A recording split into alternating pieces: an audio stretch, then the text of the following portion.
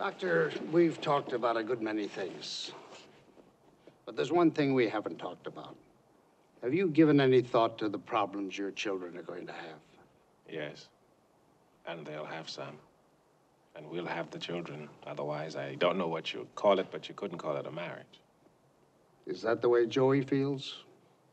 She feels that every single one of our children will be president of the United States, and they'll all have colorful administrations.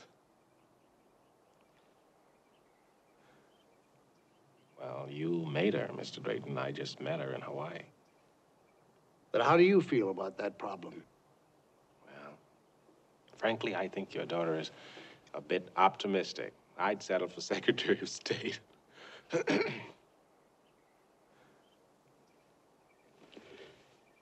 Would you think it was some kind of cowardice if I told you that no matter how confident you two are, I'm just a little scared?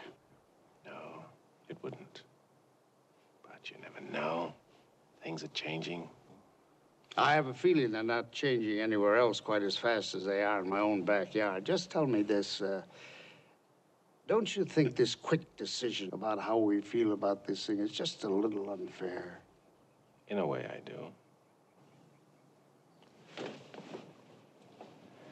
But it wasn't my idea that everything be settled so quickly. Your daughter said that there's no problem. She said, my dad is a lifelong fighting liberal who loathes race prejudice and has spent his whole life fighting against discrimination. She said, my parents, well, they'll welcome me with open arms. And I said, oh, I sure want to meet them. John? Telephone, it's Los Angeles. Take it in my study. Thank you.